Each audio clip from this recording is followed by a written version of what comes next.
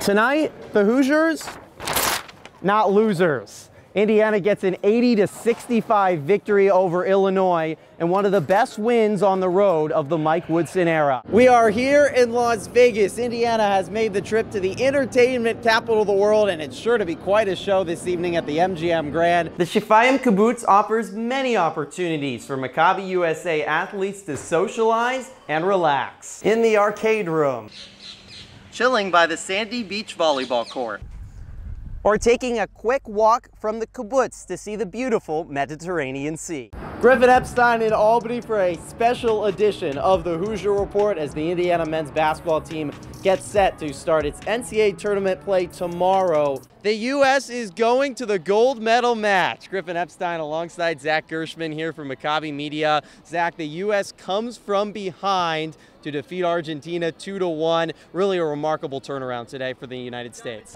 Thanks, Austin. Well, indeed, two important people here. I'm with Athletic Director Scott Dolson and the President of Indiana University, Pam Whitten. We're out of the timeout. It'll be Maryland basketball in their black uniforms, Hoosiers in their cream uniforms. Maryland will get it into Jahari Long, point guard off the bench for the Terps. Reese around his screen, driving to the paint, stripped from behind by Bates and falls to Jalen Chifino. He gets it ahead to Bates. He'll hold it up there for the Hoosiers. Indiana trying to take the lead with 13 minutes remaining. In the hands of the Big Ten Freshman of the Year, Jalen Chifino. He's around a screen, gets it to Miller, top of the key for the Hoosiers. Inside to Jackson Davis on the left block expended. Backing down, double team, Miller, Kopp, left corner three, air ball, but Renew pulls it down, blocked from behind though by Scott. Terps basketball, what a play by Scott. Maryland the other way, all knotted at 43. Who can break the deadlock? Oh, Hart behind the back, fancy footwork into the lane, but Bates stays with him. Now backing down Bates, back out to Young. They quickly go back down to Hart, spinning again in the lane, off the glass, doesn't go. Hart on the floor, no whistle, pulled down by Kopp. Indiana basketball. Hoosiers head the other way, tied at 43. Chifino around his screen, floater in the lane, he's bumped, and a foul on Maryland on the shot. It'll be two free throws for Jalen Chifino. They're trying to give Indiana its first lead of the second half. 12. If that's on Reese, it's 4. I believe it is. Yes, it is. Wow. I think we were both a little surprised. Kevin Willard just left him in the game when he got his third foul. That is a huge, huge play in this game. Reese has been really good defensively down low. So Chifino misses the first free throw off the front iron. Maryland's going to make a parade of changes here. 3 guys coming off the bench, 3 out. Carey, Long, and the aforementioned Julian Reese. Well, I'll take a seat. We probably won't see Julian Reese another five plus minutes, you'd think, with 4 fouls. Second for Chifino, nothing but net. So the Hoosiers take the lead. 44-43 with 12:20 left to play here from Chicago. Spot in the Big Ten tournament semifinals on the line. Terps basketball. Running the weave at the top of the key. It's Young. He's got a scheme. Driving into the lane. Gets to the corner. Hart for 3. Brack iron no good. Bouncing around and it falls to Renew. Indiana basketball. Chifino will bring it up for the Hoosiers and slow it down. 12 minutes left to play. Chifino around his screen at the free-throw line. Driving in. Double pumps. Front iron shot doesn't go. Offensive board. Jackson Davis lays it in. And 1.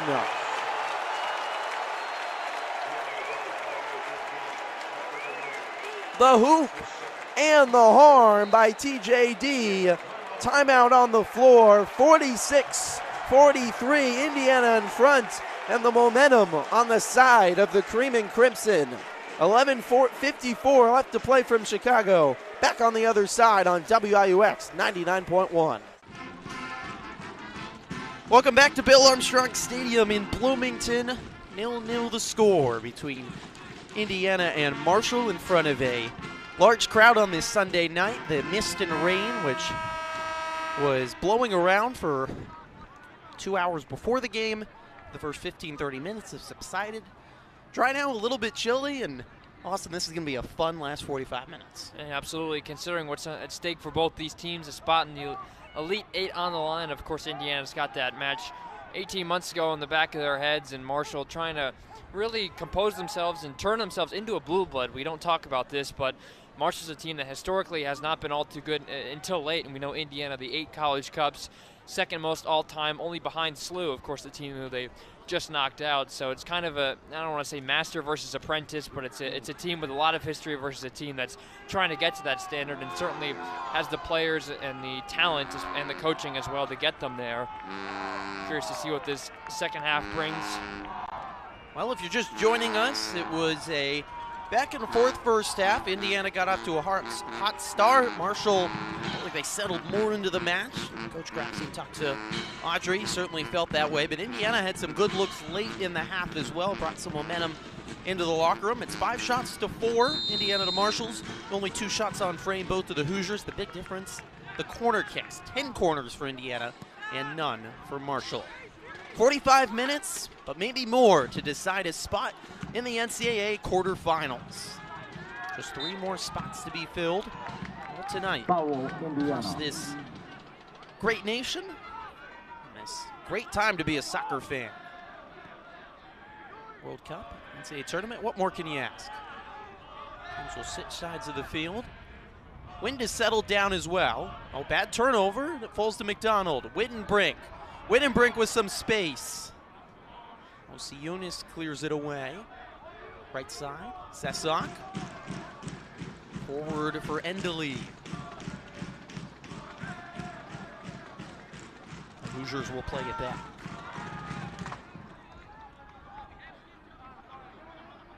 What do you want to see from both sides, Austin? What do both sides need to do to try to come away with a win today? I think Indiana, they have to be a bit more clinical in the final third. Tried to do so here. Sesak into the box and just comfortably cleared away by Bamford on the back end. I think number 1 is, of course, get the quality in the final third, especially with the 10 corners, the previous ones, this being 11, have to be a bit better. Wittenbrink has delivered most of them. Wittenbrink will take the corner at the near flag. Of course, flipping sides of the field. Dangerous right foot of Wittenbrink. He's red hot for the Hoosiers. Last 6 games, has a point in every game. 3 goals, 3 assists. Wittenbrink into the box. Far post, score!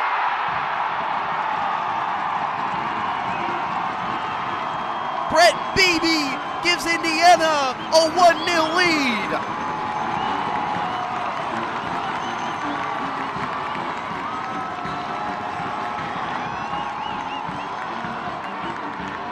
Another look, Austin. There's that quality in the final third. Beebe just wins his header against the height right at the top of the 6, and what a time to score such a big goal. Didn't have the best first half maybe on his accounts on the defensive end, but definitely made up for it. What a great delivery by Wittenbrink. It only takes him some time. He'll get enough chances, and finally Indiana does in fact get that goal. Took him to the 76th minute last week against SLU. This time barely 2 minutes into this second half. The corner kicks finally pay off. They had 10 corners in the first half, couldn't score on the first of the second half.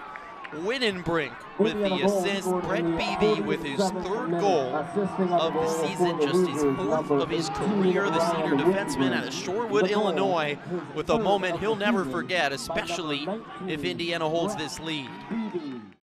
Ceruto goes to 3rd. Jesse is out. Pine comes to the plate with 2 outs, swings at the first pitch, pops it up and out of play.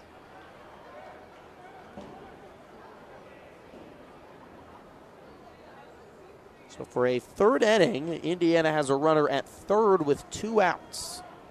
Weren't able to bring him home the first 2 times. See if it's different this time. These 3 innings feel like a carbon copy nearly of themselves. The 0-1 to Pine. This is outside, 1-1. Just 3 hits today for the Hoosiers, 1 in the first, 1 in the third, and now 1 in the 6th. All 3 times the runner has advanced over to 3rd, but not been able to make it home. 1-1 count to Josh Pine. Staley readies and the pitch. This is outside, 2-1. The next pitch for Travis Staley will be pitch number 90. There is an arm starting to warm up in the Texas pen. It's Heston Toll, Arkansas transfer, who we saw on Friday. The 2-1 swung on, popped up down the left field line, and it will get out of play onto the food truck concourse behind the left field seats.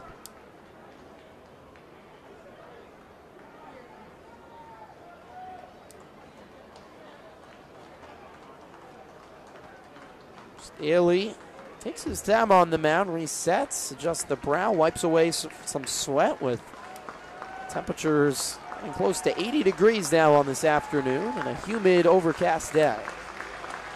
2-2 count to Pine with 2 outs here in the 6th.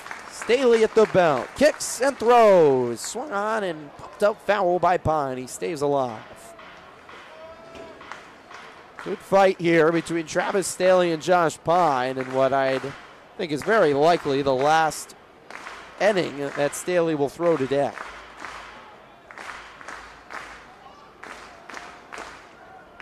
Hoosiers trail 2-0. Tying run at the plate in the form of Pine. The 2-2 misses well outside for ball 3.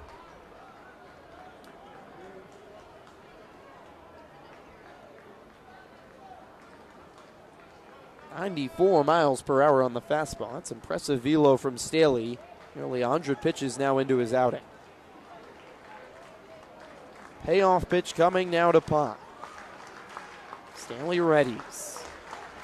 Peering in, kicks and throws, swung on, a chopper up the middle, diving is the shortstop, Daly, he won't get there. Into center field, Cerruto scores, and the Hoosiers have a run across and cut the lead in half. It's 2-1.